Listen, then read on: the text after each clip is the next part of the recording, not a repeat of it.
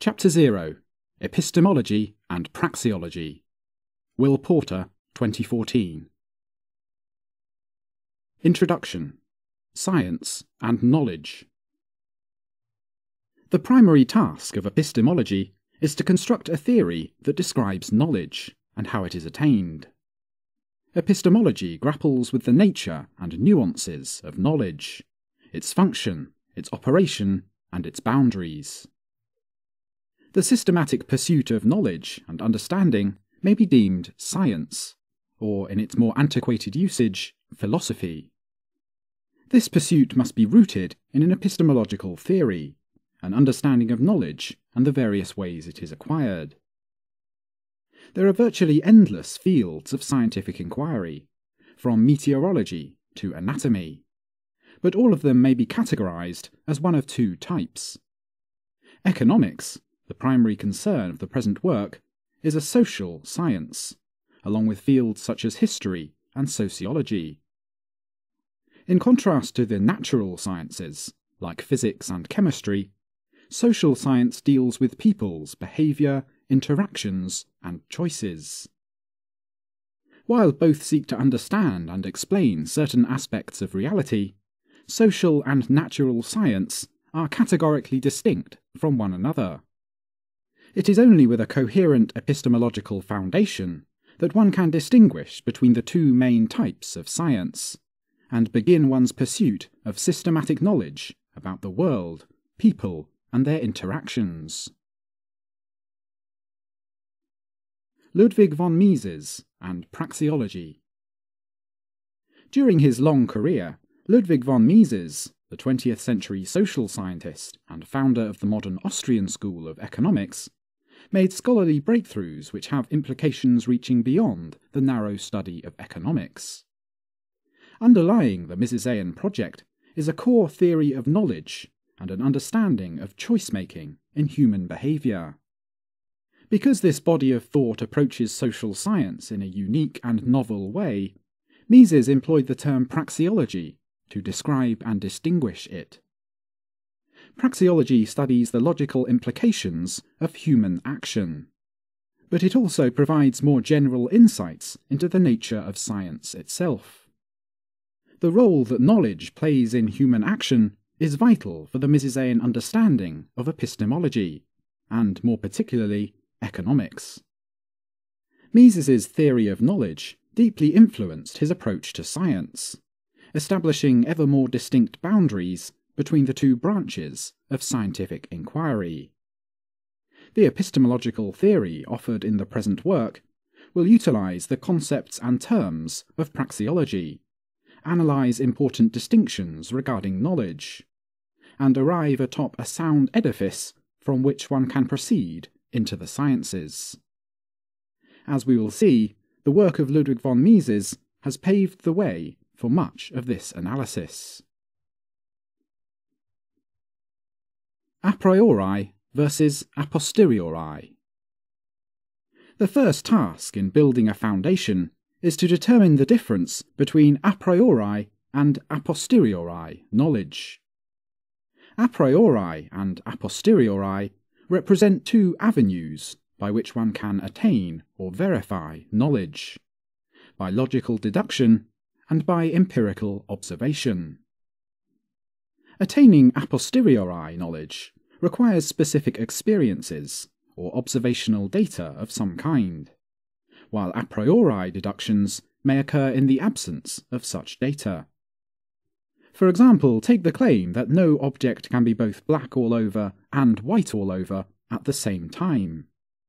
This can be verified a priori, by deduction alone, because white all over and black all over are mutually exclusive properties.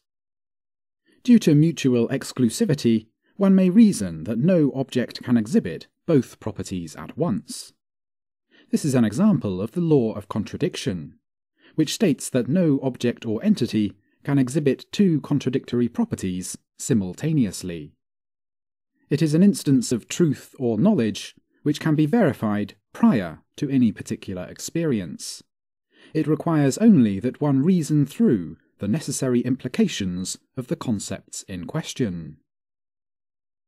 On the other hand, knowledge derived through experience, observation, and testing is deemed a posteriori. The fact that water runs downhill, or that oranges contain vitamin C, can only be affirmed by some particular experience. Without the data attained during observation, there is no way to verify or refute an a posteriori truth claim. In order to find the answers to a posteriori types of questions, it is necessary to conduct tests and make observations, to investigate and gather data. A priori knowledge, once established, holds true at all times and in all places, like the propositions of logic and arithmetic.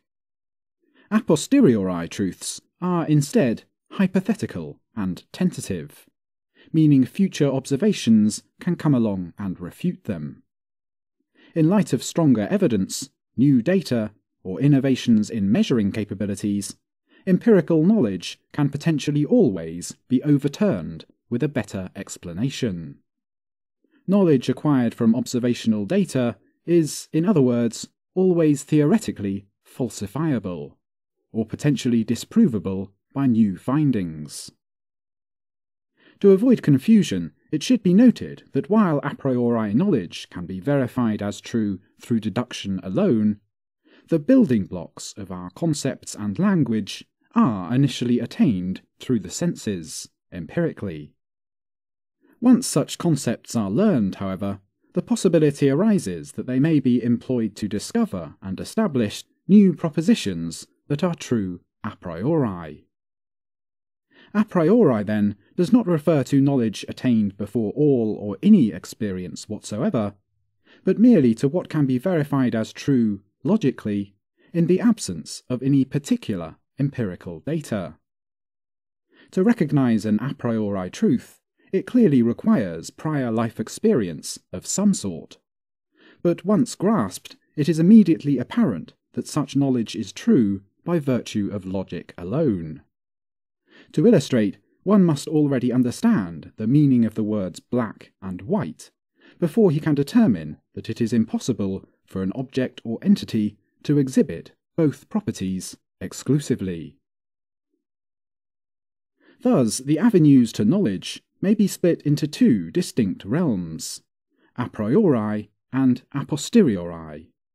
This important distinction will serve as the basis for a dualist epistemology, or one that demonstrates the fundamentally dual nature of knowledge, acquired and verified by two different modes of cognition. Necessary truths and regularity in the natural sciences. A priori knowledge is attained by reasoning and reflecting on what is necessarily true. A necessary truth is one that couldn't possibly be otherwise, like the law of contradiction.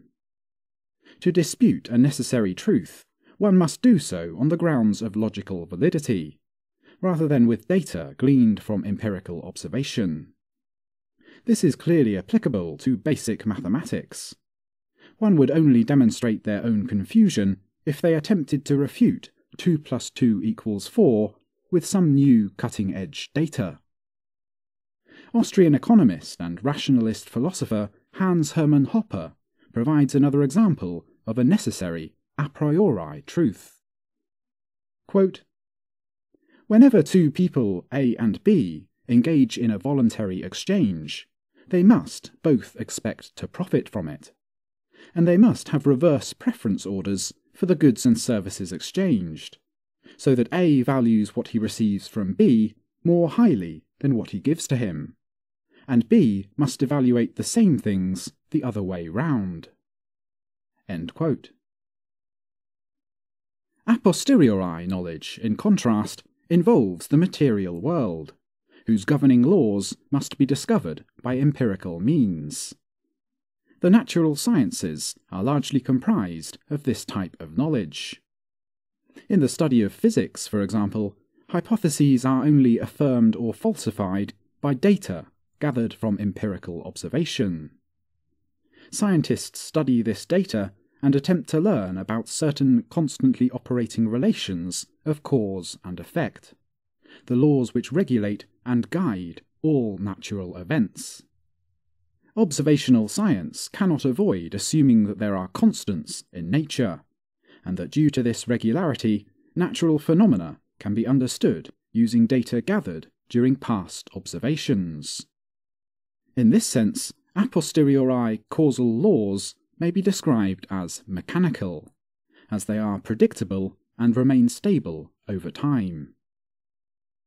Natural scientists conduct experiments by exposing their object of study to a controlled stimulus, observing and measuring the resulting response. After repeating a series of tests, the observer hopes to extract from his data some general regularity between causes and effects, allowing him to formulate the trend into an empirical law. Because a posteriori knowledge is dependent upon specific observations and experiences, it is always possible for newly gathered data to falsify current empirical laws. A theory in the natural sciences holds up only so long as the current data fails to falsify it. Causal chains may also vary in their degree of constancy. In physics, laws adhere to a strict regularity, with virtually no possibility for deviation, whereas a study like biology may only find frequent regularities. Nonetheless, the method of the natural sciences is induction, otherwise known as causal inference, where general laws are inferred from a series of tests and observations of the phenomenon in question. The laws of physics are especially significant here, because every natural phenomenon is subject to them. While the laws of biology or chemistry have their own narrower purview, the laws of physics apply to every natural event.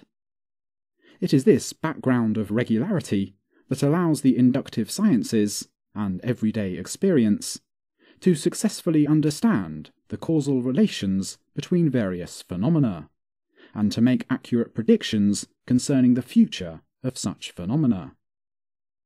The method of induction, then, is fundamentally different in nature from that of logical deduction. They are distinct, separate modes of cognition. Analytic versus synthetic, and the synthetic a priori. With the a priori a posteriori division in mind, another important distinction is commonly made in regard to analytic and synthetic propositions. An analytic claim is one that refers purely to definitions, such as the claim all bachelors are unmarried. Even though this statement is true logically, it is entirely a matter of linguistic convention. A claim whose truth depends on nothing more than a definition is also known as a tautology. In contrast, a synthetic truth is one that reveals something beyond what may be inferred from the individual definitions of the words used in a claim. For instance, the claim that children prefer candy to vegetables is established as true or false by neither the definitions of children, prefer, candy, etc. It is instead reliant upon additional facts beyond what can be found in a dictionary. If a claim is analytic, it doesn't yield any new information, and refers only to the definitions of the words used in the claim. Since analytic propositions refer only to linguistic conventions, they cannot give new ground on truth or information external to the terms themselves.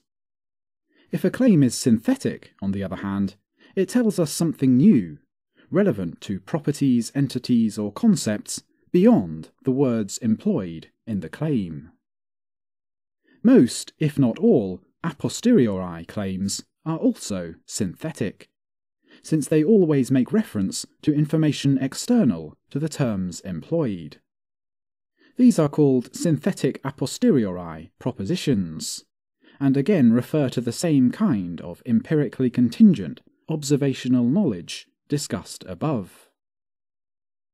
Analytic claims, in distinction, are always provable by a priori means, such as the bachelor's example, because no additional information is required to verify a tautology. Once one learns the meaning of the word bachelor, it is unnecessary for him to go around surveying unmarried men to verify that they are bachelors. Other than the definition itself, no additional information is needed, and so long as the word continues to be used with the same meaning, the analytic claim will remain true, making it verifiable a priori, but no more useful for discovery of new truth.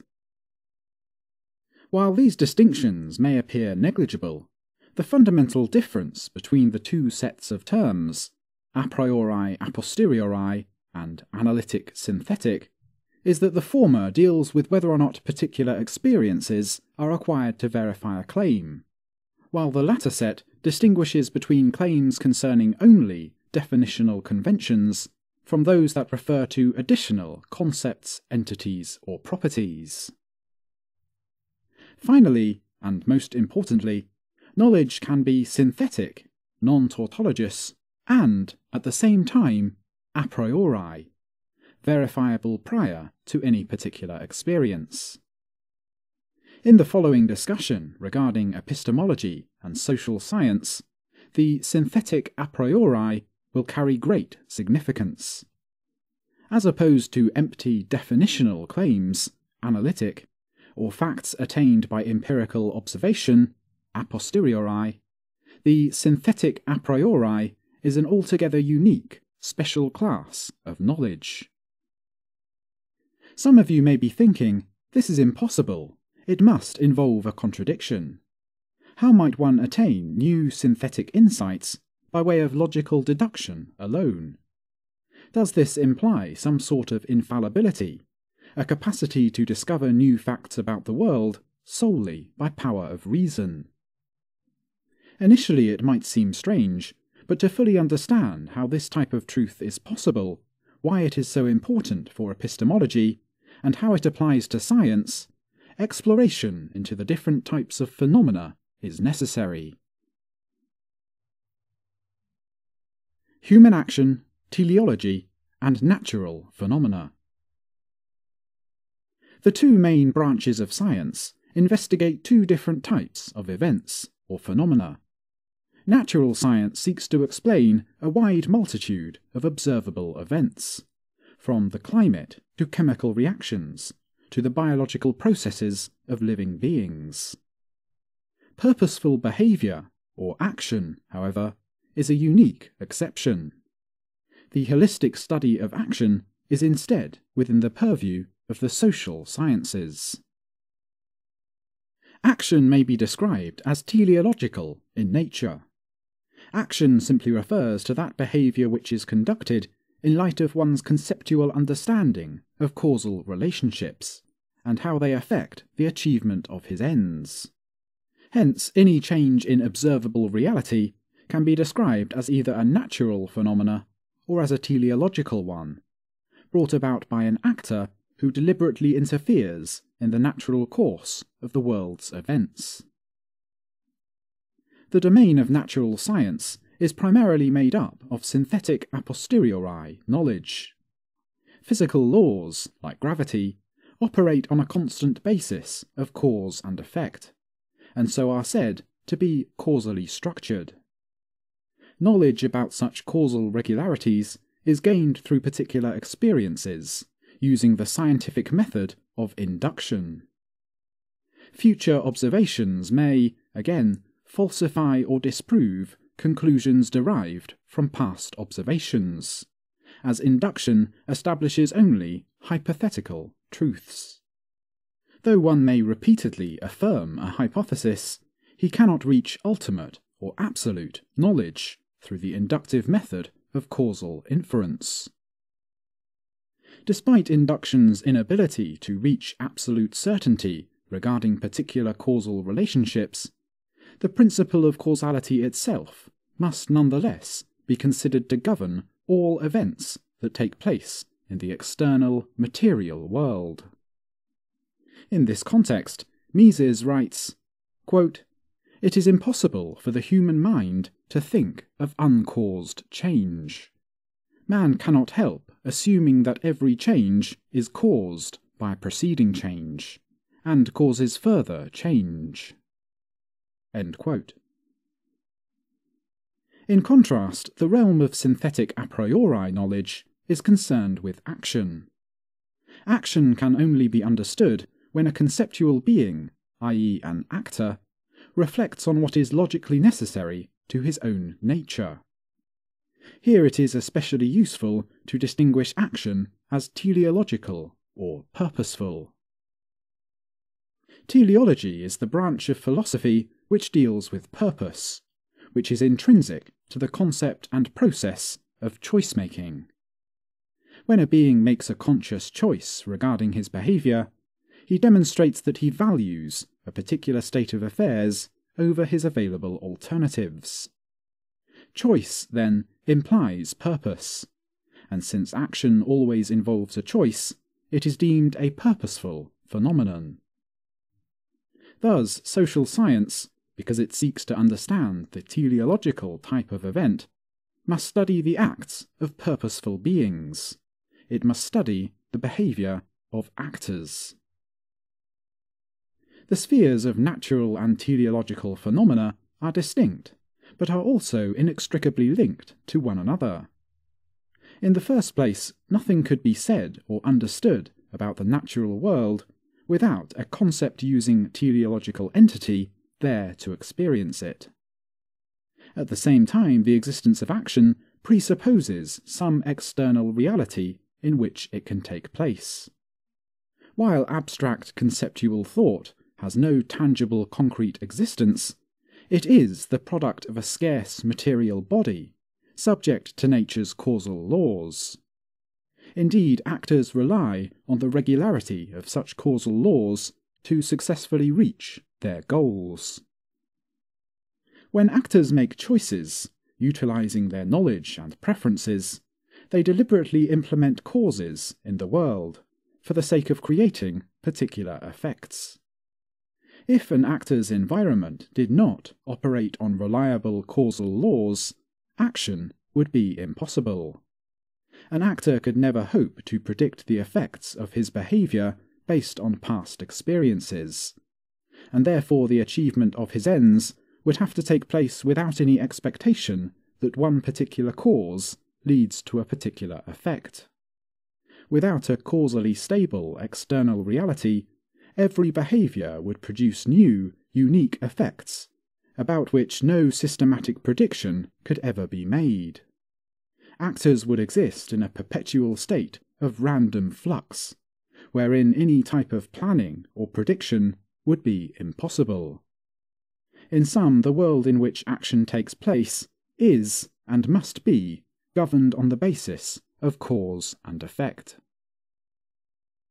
Whether or not action itself is ultimately governed by causal laws is beyond the scope of the present work. However, the answer to that question has no effect on the logical truths offered by praxeology. Regardless of what empirical data tells us about action's ultimate source, actors themselves cannot escape the logical and argumentative necessities imposed on them by their own conceptual nature. Equipped with vital epistemic distinctions between the various types of knowledge, as well as an understanding of how the sciences must apply those types of knowledge to distinct realms of phenomena, we may now explicitly delve into the content of praxeology, a series of interconnected synthetic a priori axioms. Praxeology, the action axiom, and the categories of action. The statement "man acts" must reside in the realm of synthetic a priori knowledge. It is true by logical necessity, yet it also offers something beyond mere definitions. If one attempts to deny this claim, known as the action axiom, he must inevitably affirm it in the course of his denial, because a denial is itself a kind of action. This is known as a performative contradiction. When one demonstrates the validity of a claim in the very act of denying it, the claim becomes axiomatic. One cannot deny an axiom without thereby engaging in self-refutation. Originally formulated by the late economist Ludwig von Mises, the action axiom serves as a synthetic a priori starting point for the entire study of praxeology. In addition to being argumentatively indisputable, axioms can also serve as a foundation from which additional insights may be derived. Due to the inherent undeniability of this concept, any coherent theory of knowledge is compelled to consider action as its inalienable starting point. Any and all discussion of epistemology necessarily takes place within the context of specific actions. Thus, beginning with the action axiom, we may extrapolate the fact that action must involve the use of means that are intended to achieve particular ends. An actor's desires or goals are described as his ends, whereas his means consist of the knowledge, particularly knowledge concerning causes and effects, skills and scarce resources which he uses to reach his ends. For example, if one's goal is to go to the library, he may decide to use a vehicle, various roads, and his knowledge and ability to drive, all as means to help him get there. Means and ends are inextricably linked to action, and they directly follow from the action axiom. Every conceivable action can be described or expressed in terms of the end an actor aims at, and the means he employs to accomplish that end. In Kantian fashion, Mises terms the concepts of means and ends as categories of action, that is, logically implicit components in the concept of action itself. Because no purposeful conduct could occur without the use of means to achieve ends, they are considered categories of action. The categories are, in other words, essential elements of action. Thus, not only is the action axiom itself a synthetic a priori truth, but so are each of the categories derived from it. They are equally indisputable, as their denial too must entail self-contradiction. The concepts of value, choice, preference, cost, profit, and loss are also categories of action, each implicit in purposeful behaviour and its means-ends framework. Hopper elaborates further on how these synthetic a priori categories are axiomatic and inherently contained in the action axiom. Quote, "For any attempt to disprove the validity of what Mises has reconstructed as implied in the very concept of action, the categories, would have to be aimed at a goal, requiring means, excluding other courses of action, incurring costs, subjecting the actor to the possibility of achieving or not achieving the desired goal, and so leading to a profit or a loss. Thus, it is manifestly impossible to ever dispute or falsify the validity of Mises's insights. In fact, a situation in which the categories of action would cease to have a real existence could itself never be observed or spoken of, since to make an observation and to speak are themselves actions." End quote.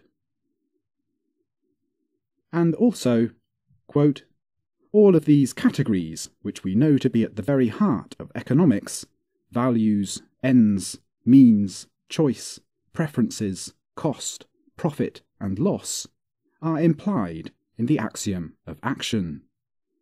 End quote.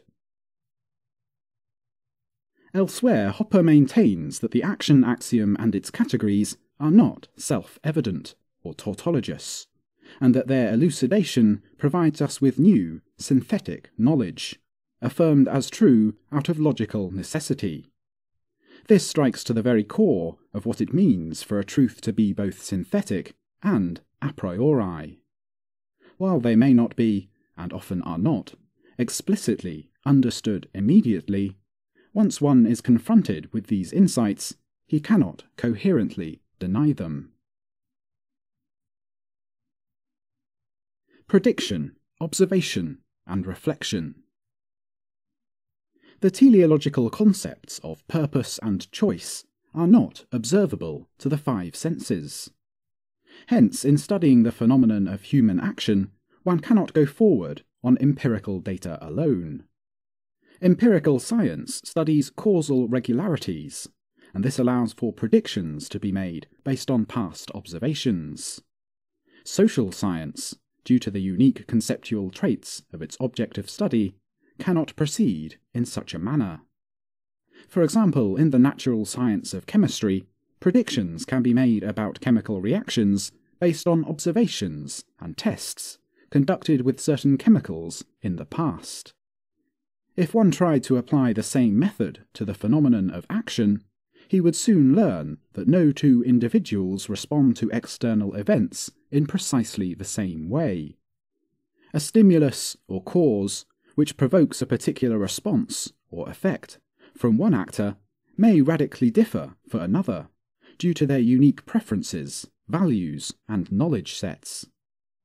The same holds true even for a single actor at different instants, as his values and knowledge sets constantly fluctuate over time. The only conceivable way one could determine the future actions of another would be if action is truly dictated solely by observable causal forces, and if he could take into account all the observable factors affecting this other person. This would include a given actor's genetic disposition, the configuration of his brain and how it is affected by all types of stimuli, the physical capabilities of his body, his surrounding environment, etc. The observer would then have to understand how this immense set of factors affects each other, and only at this point may he hope to extrapolate a prediction of another's actions with certainty. This is, of course, currently outside of mankind's technical abilities. However, whether or not this sort of prediction is even theoretically possible will have no impact on the insights derived from praxeology, nor will it in any way affect the epistemic boundaries established by it. A good analogy would be to think of praxeology as providing the formula, and empiricism as providing the variables. One requires insights from praxeology in order to meaningfully and coherently interpret empirical economic data, and only through praxeology may incontrovertible economic laws or principles be formulated.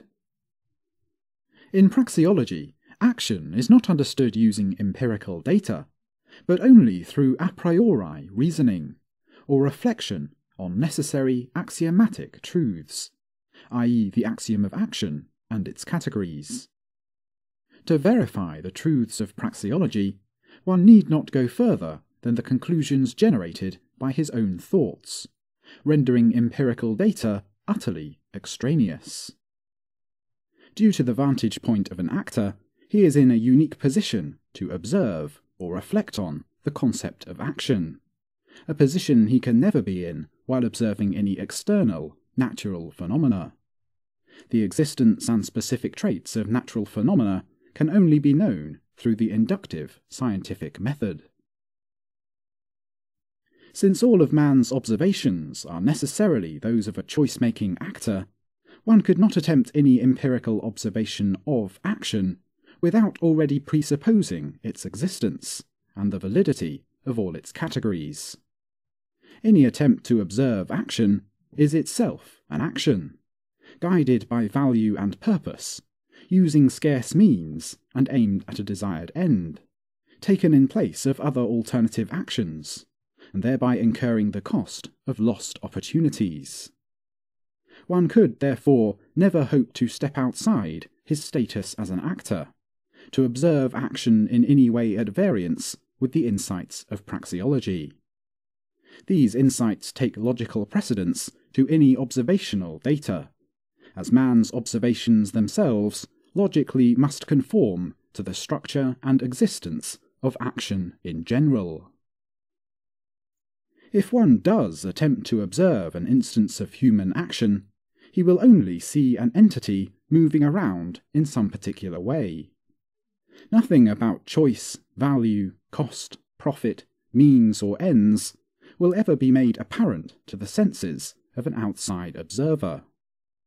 While purpose can be conceptually inferred from observations of an actor's bodily movement, purpose is itself never actually seen or understood as a result of mere observation.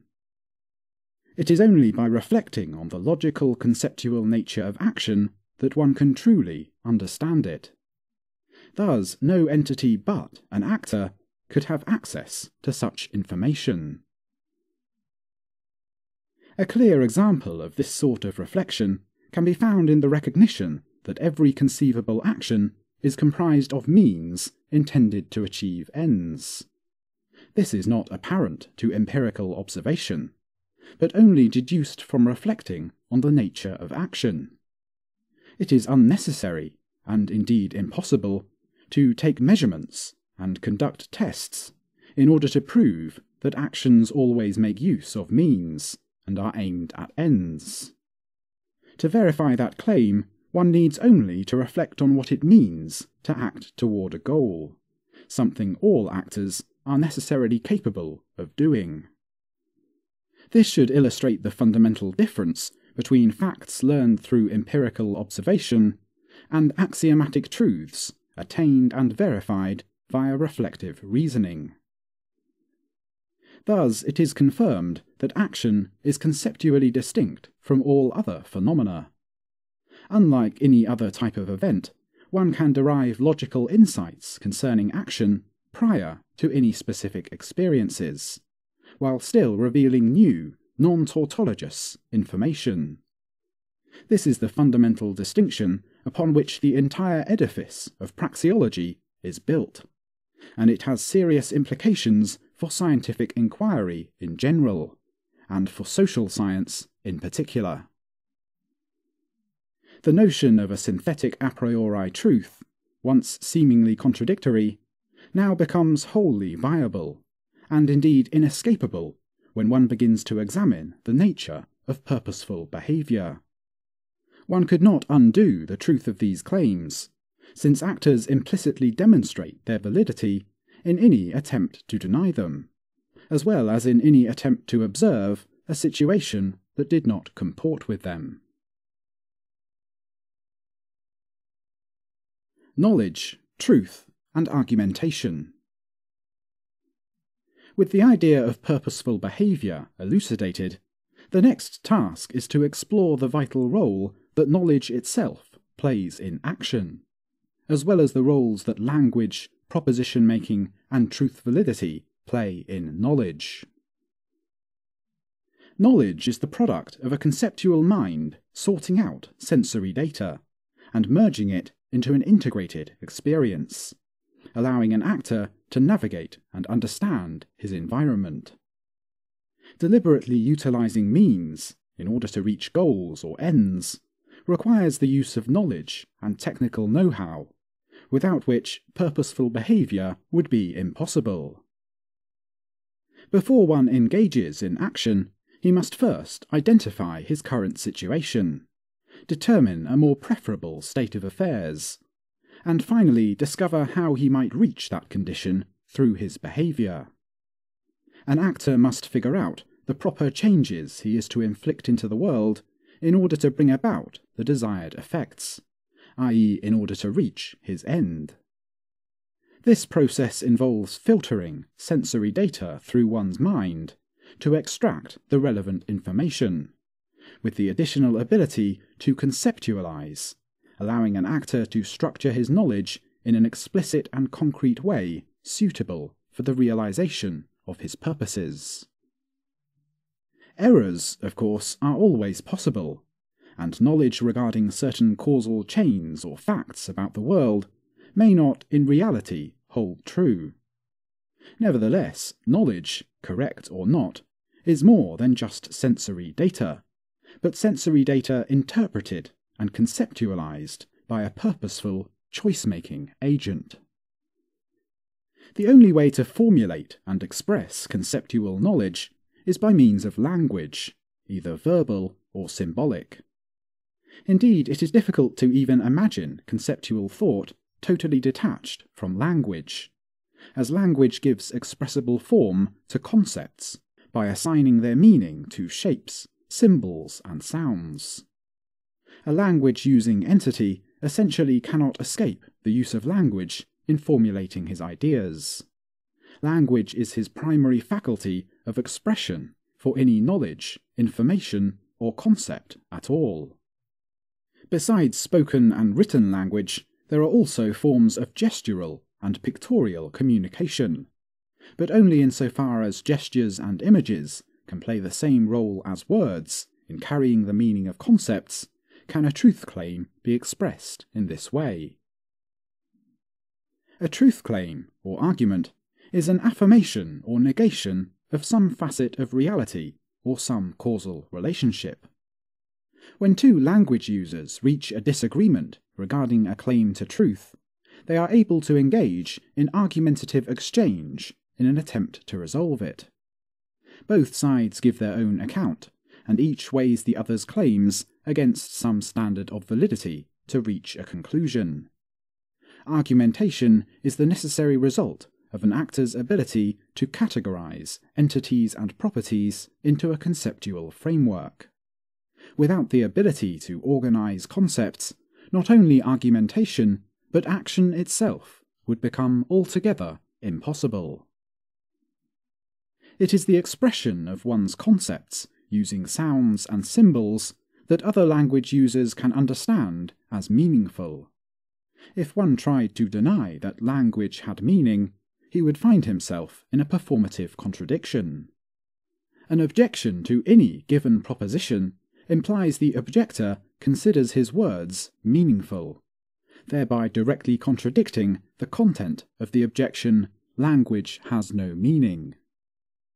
Since the existence of argumentation is itself argumentatively indisputable, we may also deem it axiomatic. In other words, one cannot reasonably argue that one cannot argue. It therefore becomes equally impossible for one to deny that he knows the meaning of truth validity, since in his very act of denial he demonstrates his possession of such knowledge. To dispute any claim whatever, the speaker must appeal to some standard of truth. Otherwise, on what grounds could he possibly dispute anything? To support any position, or to undercut the position of an opponent, one must make use of truth claims in the course of an argument. Hence that language, argumentation, and truth validity are genuinely meaningful concepts must already be presupposed if one is to make a case for or against anything at all. The propositions made during an argument, further, are verified or refuted primarily on the basis of logic. In claiming the validity of any proposition, an actor presupposes some objectively ascertainable standard of truth. If, on the contrary, each person could have his own truth, it would be meaningless to argue over the validity of any proposition. Arguments are only meaningful at all when the participants realize that claims to knowledge must be consistent with some basic standard of verifiability, not merely based on their own subjective whims. Thus, implied in the meaning of truth validity are at least the logical laws of existence. Something exists. Identity. Things have distinguishing properties that separate them from all other existing things. And contradiction. Because things have particular identities, they cannot exhibit mutually exclusive properties simultaneously. Or, more simply, A cannot be both A and not A at the same time. When one says something is true, he means most fundamentally that it is in accord with these basic logical laws. Additional empirical data may be required to verify a particular proposition, but if a claim is directly at variance with a logical law, it can be immediately rejected as false. Logical laws, then, are implied, wrapped up in the very concept of argumentation. To illustrate, during argumentation, one cannot conceivably avoid assuming that something exists. That is to say, the existence of entities, objects, and matter is indisputable. An argument has to be made by some entity in order to be expressed at all. Also implied in argumentation is the fact that existence is made up of more than just one homogeneous thing. It implies a diversity of entities and properties. Language, and therefore argument, would lose all meaning if there were zero distinctions to be made about anything in reality. To negate or affirm anything using language in the course of an argument, one implicitly assumes a diverse range in the identities of things, to which concepts and words refer. Finally, related to the presupposition of identity, is the fact that objects and entities cannot at once exhibit 100% of one property and 100% of another mutually exclusive property. In other words, contradictions cannot occur in reality, because each extant entity has its own unique set of properties which distinguish it from all other things. No matter how hard one tried, any argument imaginable would implicitly assume the validity of these three logical laws. They underpin the very meaning of truth itself. Again, even if one is ultimately in error regarding a particular truth claim, to express that claim at all, the same presuppositions must still apply. Similar to the broader concept of action, a necessary component of argumentation is knowledge. The determination of truth validity and the subsequent use of that knowledge is an essential element to choice-making, regardless of whether or not a particular actor's conclusions turn out to be actually true. The same holds for argumentation. Without at least the faculty to distinguish between truth and falsehood, one could not formulate arguments, nor could he engage in any choice-making behaviour at all. As with means and ends, knowledge is a category of action because no specific action could be conceived of that did not contain knowledge as a necessary ingredient. It might be deemed a special type of the means category, but knowledge is nonetheless essential to the concept of action. Furthermore, because knowledge is subject to validity verification, it serves an active or positive function in choice-making. Means and ends are neutral categories, in that all that can be done with them is to simply fill them with the particular content of a given action. Knowledge, on the other hand, is true or false, right or wrong, correct or incorrect. Determining the validity of specific claims is an essential part of how an actor guides his behaviour. Knowledge is only useful insofar as it can provide actors with causally effective means to achieve their ends.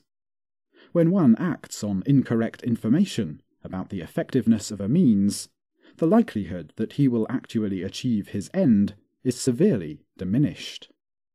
An actor's means, ends, and preferences are all determined by what he knows about his own values and the current environment in which he is situated. Each actor's surrounding circumstances will also, in turn, influence his knowledge, preferences, and decisions, as different situations offer unique experiences and obstacles to overcome. We may conclude here that the ultimate role of knowledge is to enable actors to succeed in achieving their ends. The task of epistemology has traditionally been to explore the nature of knowledge. The true function of knowledge, as we have seen, lies with man's ultimate nature as a choice-maker. Actors use knowledge to navigate between truth and falsehood for the sake of enabling effective action. One may also formulate knowledge into a truth claim expressed by language, and such a claim is verified or refuted primarily on the grounds of presupposed logical axioms, and, if necessary, empirical data as well. Epistemology also asks whether there is more than one type of knowledge, and if so, it distinguishes where one ends and the other begins. We have discovered how action is the only area of study that can yield synthetic discoveries in an a priori manner. This further illustrates the dualist character of our epistemology. There are only two routes to attain new knowledge: deductive reflection and empirical observation. Kant, dualism, and the empiricists. With praxeological insights at hand, an age-old empiricist objection that dualism leads to a form of metaphysical idealism can now be successfully addressed. Depending on one's interpretation, the work of traditional rationalists, like Gottfried Leibniz and Immanuel Kant, seems to imply that external reality must conform to the mind, rather than the other way around. This would clearly entail some sort of idealism, where thought either creates or distorts reality. In contrast to the empiricist model of the mirror-like mind, inspired by thinkers such as David Hume and John Locke, where all knowledge is derived purely from sensory data, the traditional rationalist model is one of an active mind, which meets reality with its own structure of a priori knowledge. This mental structure, Kant believed, was comprised of various categories of thought. For example, Kant considered the principle of causality as such a category. He correctly thought that the general existence of cause and effect was not to be observed through the senses, but rather that it was necessarily understood prior to any specific observation. Indeed, as Mises suggests, the human mind cannot even fathom the notion of an observable change in reality that was not the effect of some prior cause. The rationalist accounts for causality by deeming it part of the logical structure of the human mind, rather than something to be seen, heard, or felt. For Kant and Mises, then, the principle of causality is an a priori presupposition, not a falsifiable empirical fact. In the same way that praxeology uses the term category to mean a logically essential element or component, the traditional rationalist notion of categories also consists of truths that are necessary, presupposed ingredients of experience. The principle of causality, while not observable, cannot be detached from any human experience. Its existence is presupposed and indisputable. Along with causality, Kant deemed time and space as categories of thought as well, on the premise that one cannot experience or observe anything without implicitly assuming a general existence of time and space. One could never experience a situation completely devoid of space, nor could any experience take place outside the unrelenting flow of time. Because raw observational data is nothing more than light photons, sound waves, touch textures, etc., no part of it is inherently logical or conceptually structured in any way. Kant's categories of thought are concepts which help the mind to organize such sense data into something rationally understandable. In other words, a conceptual being does not merely utilize sensory data alone. It is organized by and integrated with a priori presuppositions. In Kant's terms, the categories of thought. This insight strikes at the very meaning of human rationality, a faculty of conceptual understanding which goes beyond mere sensuous stimulation. The essential rationalist claim is that the human mind must meet observational reality with its own toolbox, so to speak. Kant referred to this as the manifold of apperception, where the human mind processes raw sensory input through the categories of thought, resulting in a unified conceptual understanding. In order to coherently grasp the plethora of data with which man is always bombarded, Kant thought that man's mind must, from the outset, order conscious experience causally, temporally, and spatially. To this claim, the empiricist might retort that if such an a priori structure of thought was really in place, prior to, or independent of, all experience, in what way could this structure have anything to do with actual observable existence? If the rationalists were correct, the empiricists charged, this would mean either that the human mind would have to create our reality according to that logical structure, or that the mind distorts reality into something different than what it truly is. In other words, the empiricists argued that the only way for the rationalist to proceed was to adopt some flavour of idealism, where the structure of the human mind distorts reality in order to render it understandable. However, in light of praxeological theory, we can further elaborate on the notion of an active mind, as one that is constrained by the categories of action. With this idea, we can now answer the empiricist's objection. Unlike any other phenomena, action is unique in that it simultaneously has a foot in both the teleological realm of thought and the natural realm of existence. One might say that action is the intermediary between the two, where conceptual thought meets observable reality. Indeed, action is the external implementation of internal knowledge and preferences, transforming some aspect of the natural world with the intention of bringing about a more preferable state of affairs.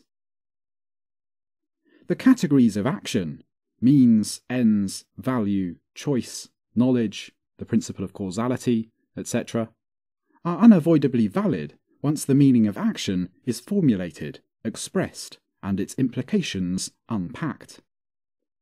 Hence, rather than being free-floating figments of the mind, with no foundation in reality, as were Kant's categories of thought, the categories of action are rooted to the very real and indisputable concept of purposeful behaviour. We can now see that Kant's idealistic mental categories become the praxeological categories of action. The difference here is that the praxeological account puts vital emphasis on the notion of action, which has immediate relevance to external reality.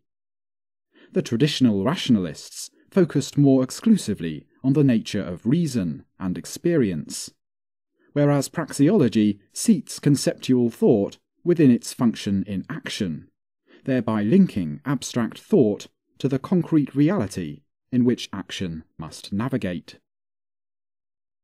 On this, Mises comments, quote, "The main deficiency of traditional epistemological attempts is to be seen in their neglect of the praxeological aspects. The epistemologists dealt with thinking as if it were a separate field, cut off from other manifestations of human endeavour. They dealt with the problems of logic and mathematics, but they failed to see the practical aspects of thinking." End quote. Kant's free-floating categories of time, space, and causality are instead directly contained in the action categories of means and ends. Thus, an end is accomplished only after some means is employed. Time necessarily elapses between the two. Furthermore, all action must take place in some physical environment, unavoidably understood by any actor as spatially structured. Even if reaching one's end did not involve much bodily movement, all action must take place somewhere in space. At the very least, all action involves the utilization of standing room and the time consumed by the action itself. Causality, finally, is also integral to action, as ends are only reached as the effect of some means. Actors deliberately inflict causes into the world in order to reap their effects. A realistic epistemology, and reformulating the categories of action. Because actions take place in a concrete reality, the action categories must fundamentally reflect that reality in some way as well. In understanding the role that action plays in our theory, we can bridge from abstract conceptual thought into concrete reality, yielding a very realistic epistemology. As opposed to an untenable idealism that cannot account for the connection between thought and reality, our theory offers precisely that connection. Thus, the traditional rationalists are correct in claiming that certain synthetic truths can be known a priori.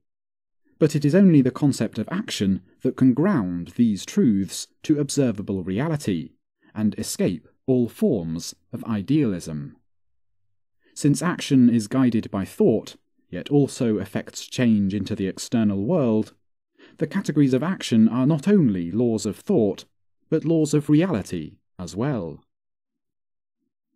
Now that we understand how the action categories are legitimately synthetic a priori, their function in purposeful behaviour, and their uniqueness among all other knowledge, we can further derive a complete list of them. We have already explored the categories of means, ends, knowledge, existence, identity, contradiction, causality, space, and time. But we only briefly touched upon the categories of preference, choice, cost and price, profit and loss, and value. All of these concepts are directly deduced from the action axiom, the seemingly basic claim that man acts. Let us now explicitly demonstrate each category's inextricable role in action, by way of a hypothetical objection, an attempted denial of the action axiom and each of its categories. In the very act of objection, and indeed in any act whatsoever, one must pursue an end to which he attaches value. One aims to accomplish this end by employing some number of means, knowledge necessarily being one of them. Further implied in the concepts of means and ends are the categories of space, time, and causality.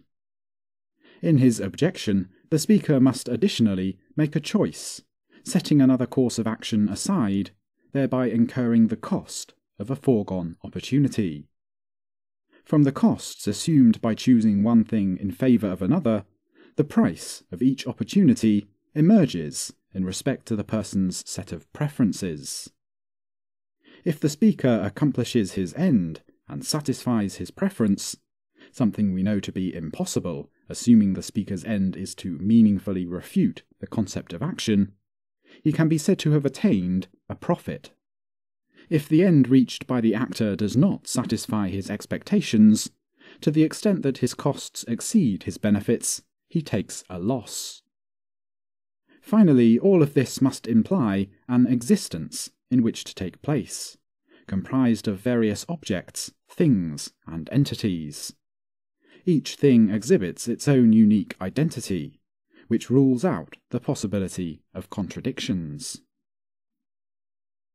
It is possible that there are additional action categories, and so while the list may not be exhaustive, it constitutes what can be known about reality a priori.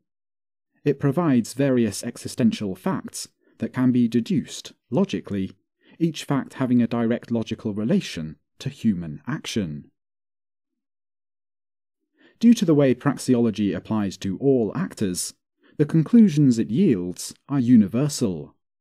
They are not unique to social, ethnic, national, psychological, or any other distinction.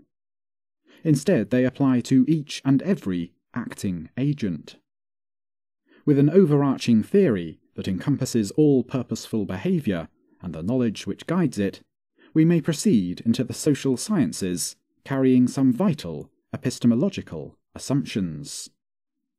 In the study of economics, we utilize praxeological insights to derive economic laws, which are used to properly interpret the data that reflects purposeful behaviour. When analysing the complex interwoven patchwork of actions on the scale of an entire society, this methodology becomes indispensable. Empiricism in the social sciences. There are schools of thought that actively seek to refute the existence of such synthetic a priori truths as the action axiom. Two camps emerged in 20th century German academia who opposed the notion of the synthetic a priori: empiricists and their more radical variant, the logical positivists. The empiricists and their more exciting positivist cousins, while supporting the relatively tame epistemology that knowledge is primarily gained through the senses, were very sceptical that anyone could deduce a corpus of epistemological philosophy through a priori axioms. Such a philosophical foundation would establish the potential legitimacy of science conducted on the basis of a priori truth, rather than by induction alone. It was, in fact, Ludwig von Mises who discovered that social science, and more particularly economics, could only deal with the logical implications of human action. Working from the typical understanding of his predecessors, Mises revised economic method to fit into the framework of praxeology. Contrary to the popular intellectual fashion of his time, Mises concluded that economics was necessarily a study of action, and could not be based in the traditional Baconian scientific method.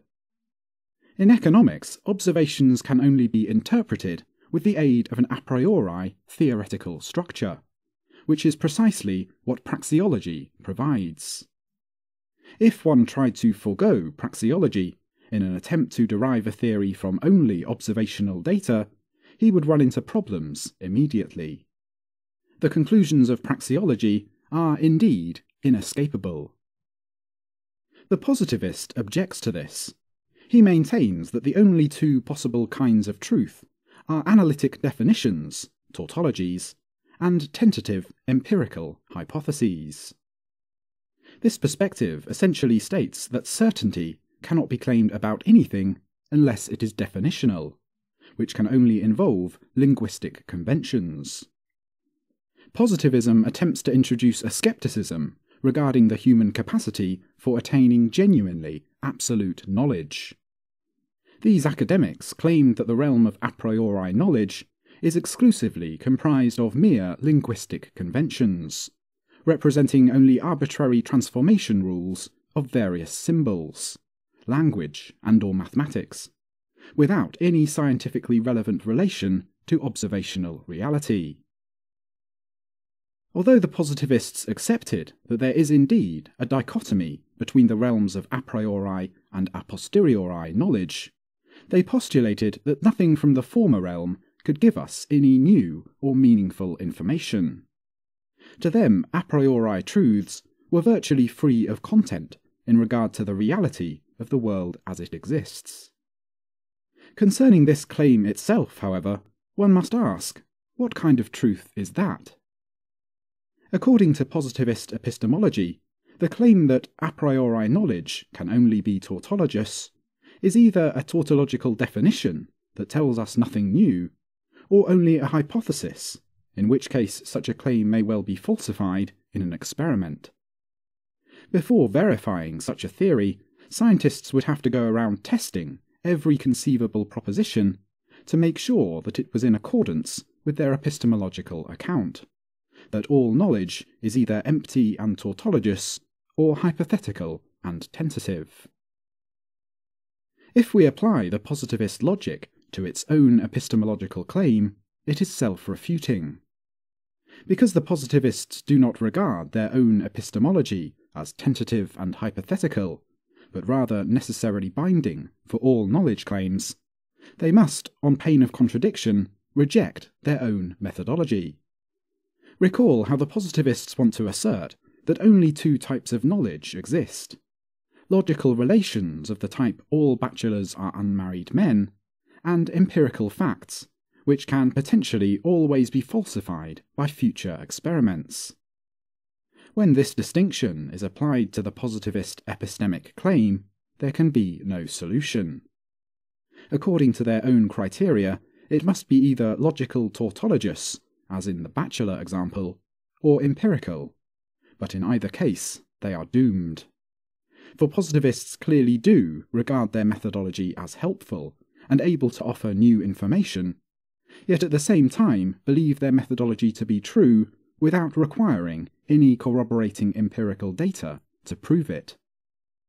Contrary to their own position, the positivists must consider their epistemological claim to be non-empirical because no experiment could falsify it, and also useful because it claims to offer more than a mere definition. The central claim of positivism, then, cannot survive its own distinction. The only way they could ever hope to salvage it would be to concede that it indeed is a synthetic a priori claim, at which point they would have conceded the entire argument, as that is precisely what they were trying to dispute in the first place. But that is not all. There is a second critique which must be addressed in regard to this school of thought. Sociologists and economists, employing a purely empirical method, are essentially mimicking the natural sciences, like chemistry or physics. A tentative hypothesis is posited, and empirical observation and experimentation are used to affirm or invalidate the proposed theory. Ignoring the obvious objection that there can be no sociological or economic laboratory where variables can be steadily controlled, there is an even more fundamental error associated with the attempt to apply the empirical method to any study concerning human action. This error is best illustrated when we analyse the basic assumptions implicit to the empirical method. In absence of such assumptions, empirical science would be either impossible or meaningless. But by incorporating them into our explicit understanding, it soon becomes apparent that no strictly empirical method, free of all a priori assumptions, could ever yield fruitful discovery in the study of action, further demonstrating the vital importance that praxeology has to the field of social science. If one were to conduct consecutive experiments with the goal of refuting or confirming a proposed theory, it seems one could not consistently commit to the empiricist idea that all non-tautologous knowledge must be empirically attained. Causes and effects, as Hume famously noted, are themselves nowhere to be seen in observation. But while Hume thought this meant that causality did not itself exist, the truth is that causality is only known through non-empirical, or a priori, means. If reality were not causally structured, it would not make sense to say that a past observation could be either confirmed or falsified by any future observation. For example, ask yourself, if observing experiment A at time t1 is to have any relevance whatsoever to observations made during experiment B at time t2, what must be true for this relationship to exist? What is to bind these observations to one another, so to speak, and allow a scientist to apply information gathered about past events when making predictions about future events? In other words, why is it not simply that at t1 we see one thing happen, and at t2 we see another? Why should there ever be a problem? Why is it true that t2's results could falsify or confirm the results from t1? Without the use of any a priori knowledge regarding causality, this question could not be coherently answered. Any given set of observations would have to be seen as simply logically incommensurable with any other set. No hypothesis could ever be tested, confirmed, or refuted. When a scientist derives a theory from his past observations, the only possible way for him to test that theory is with the assumption that future instances of the same phenomena will operate on the basis of the same causal relations. Without this a priori assumption of the principle of causality, the empirical scientist has no coherent or systematic way in which he can test his theories. Every new set of observations is completely independent from and irrelevant to the last set. But it would seem quite ridiculous to deny the acute success of the observational sciences. The astonishing advances in technology and scientific understanding over the 20th century alone clearly demonstrate the practical validity of assuming the existence of a causally structured reality. The a priori assumption made by empiricists that physical reality operates on constant and stable relations over time is not justified under the positivist empiricist theory of knowledge. Due to the principle of causality, however, scientists are able to make successful and accurate predictions about empirical events based in what they have learned from past observations. Contrary to empiricist doctrine, then, the principle of causality must be taken to be a meaningful synthetic a priori statement. In fact, no empirical science could be undertaken without this basic, non-observable, non-falsifiable understanding that causes create effects in constant and predictable ways. It is important not to mistake any of the above as an attempt to render the scientific method illegitimate or invalid. Quite the contrary. Rather, the question concerns the scope of applicability for the inductive scientific method. The traditional scientific method may still have some limited uses in social science, but the implications of praxeology must be taken as our primary methodological tool.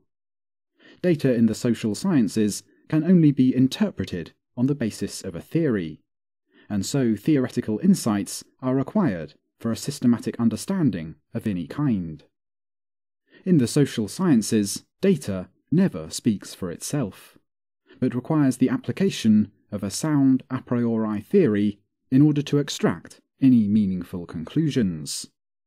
Praxeology furnishes this theoretical structure. In regards to predictions, one can say that specific types are inherently untenable. Any prediction that is at variance with the a priori truths derived from the action axiom can be immediately rejected as systematically flawed.